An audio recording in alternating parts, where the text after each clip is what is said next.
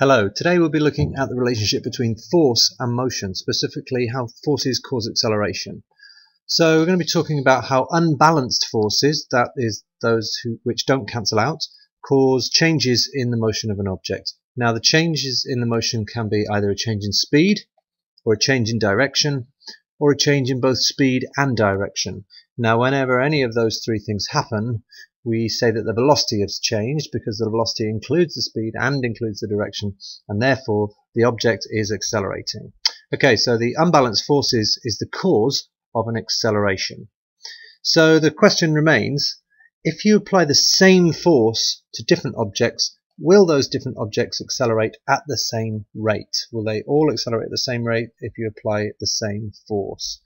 So in order to answer that question, let's have a look at this slide. Here are two dinosaurs on skateboards, and the question is, will they accelerate at the same rate or will they accelerate at different rates?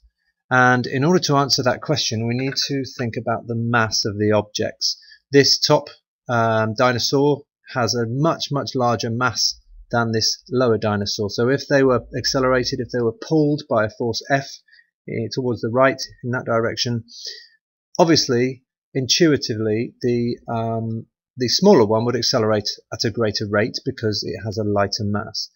And that's true. And if we formalize that, we can see this little derivation here. Because the acceleration is going to be proportional to the net force. So if you apply double the force, you're going to double the acceleration.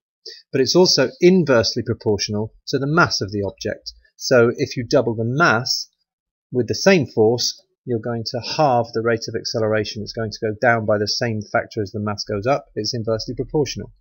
And the acceleration will also be in the same direction as the net force. So if you've got more than one force acting, you have to work out the net force before you can work out what the acceleration is going to be. So mathematically then, the acceleration is proportional to the net force. It's inversely proportional to it's inversely proportional to the mass, or proportional to 1 over the mass. And you can combine these two proportionalities to get this expression here. The acceleration is proportional to the net force divided by the mass. Now that's good, and that's a very important relationship, but we like dealing with equations. So the question is, how do we turn that into an equation? Well, to turn any equation, any proportionality into an equation, we need what's called a constant of proportionality. So effectively, A would be equal to a constant times the net force over the mass. All right, so this constant is something that we can use to turn that proportionality into an equation. A constant can just be a number, but it's a very special number, which is 1. And if the constant is 1, then it disappears from our algebra and we just get that expression as an equation. So in order to turn this proportionality, Fnet is proportional to ma, into Fnet equals ma, we need to include a constant which is equal to 1. And the way we do that is we define the Newton as the unit of force. And when we define the Newton as a unit of force, this equation becomes has a constant of 1 and therefore becomes Fnet equals ma. So the Newton, 1 Newton, is defined as the force applied when a mass of 1 kilogram accelerates at a rate of 1 meters per second squared. So if you have a kilogram mass and you accelerate it at a rate of 1 meter per second squared, you will by definition be using a force of 1 Newton to do that. Alright, so mathematically speaking, 1 Newton is equal to 1 kilogram times 1 meter per second squared. So this is our F, and this is our M, and this is our A. Alright, so F equals ma when 1 Newton is equal to 1 kilogram times 1 meter per second squared. So by defining the Newton, we can turn that proportionality into an equation with a constant of 1. Okay, so that's the theory behind it, and let's have a look at some examples where we're using this equation to solve problems. Okay, so here's our first example. Here's our T-Rex on a skateboard, and he's being pulled by this rope here, which is tied around his ankle, oddly enough, and that's giving him a thrust T, which we're going to say is equal to 500 newtons. So the thrust force from the rope is equal to 500 newtons. Okay. Now let's say that the T-Rex has a mass of 500 kilograms. Alright, and this rope is accelerating him in this direction, and that acceleration is at a rate of 0.2 meters per second squared, so quite a slow rate of acceleration. And what we want to know is what the frictional force F is. So this is our unknown quantity that we're going to try and find out. Alright, so we're going to use the equation Fnet equals ma. Alright, now the first thing we have to do is realize that Fnet, the net force, is also equal to the thrust force minus the frictional force F. Alright, so T minus F is equal to Fnet. So we can also then set T minus F to be equal to ma. Alright, so T minus F equals ma, and that's the position we need to get to before we can move forward.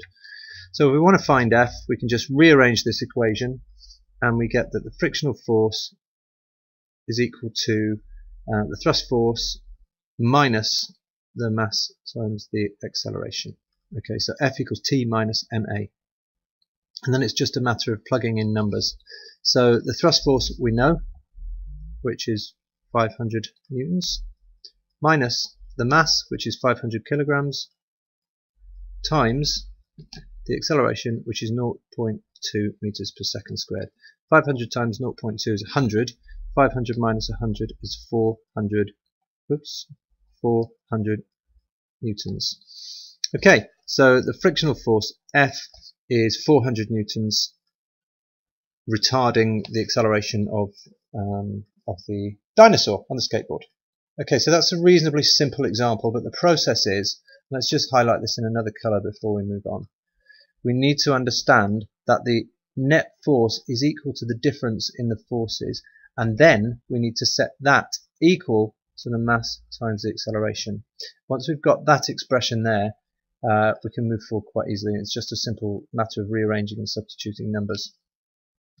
Alright, so here's another example, a vertical example. We've got the Montgolfier balloon there, which is being accelerated upwards by a lift force L, but also there's a downward force which is its weight. Now weight, and it's quite handy here to break that down into mass times gravity, so weight equals mg. So we're going to use mg as an expression for the weight of the balloon or any object. L is the lift, and what we want to know is what is the lift force when the balloon, which has a mass of 200 kilograms, is accelerated upwards at a rate of 1 meter per second squared. Okay, so the acceleration is in the upward direction, the mass is 200 kilograms.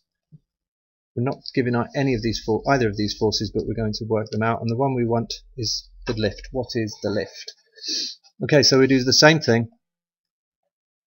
We write down that F equals ma, and just redo that equals sign because that's blurred together. F equals ma, but it's the net force that we're interested in, and the net force is L minus W, or L minus mg. So L minus mg is equal to ma. Alright, and that's the key step that we need to get. So once we've done that, we can rearrange. We want to find L, so L is equal to ma plus mg, putting that to the other side. And if you want to, whoops, that's actually my fault that time. If you want to, you can actually factorize this thing for m. So that gives you L is equal to m times a plus g. So what we're effectively doing is adding the accelerations together in this case.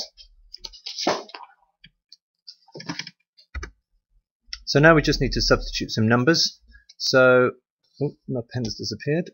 So we have that the lift force is equal to m, which is 200 kilograms, so 200 multiplied by the upwards acceleration 1 plus gravity. Now technically gravity acts downwards, so you might think it's minus 9.81, but the minus sign has already been taken into account up here, because technically the net force is the sum of the forces, but because this one's acting in the opposite direction to this one, I've included the minus sign there. and that denotes the sign of the force due to gravity. So that's already been taken into account. So actually we can just add that on to G. Now G is 9.81, but to make the maths easier, I'm going to use one significant figure and call it 10. So the lift force is equal to 200 times 11, which is 2,200 newtons. Okay, so again the key point is realizing what the sum, or in this case the difference of the forces is, the net force, setting that equal to ma, net force equals ma, rearranging and then substituting numbers. Now they do get a bit more complex. Sometimes you have angles involved. So let's say that something is accelerating down the slope and we have a weight coming down vertically this way. Oops, that's not very vertical. Mg, and then you have a component of that weight acting down that slope at an angle, let's say theta. But we're going to talk about those in a different video because those are a little bit more complicated. That's almost it. One more thing. F equals ma assumes that the object undergoing this force has a constant mass. Now that's fine for everyday objects, and for 99% of the problems that we encounter in nature we can use that equation.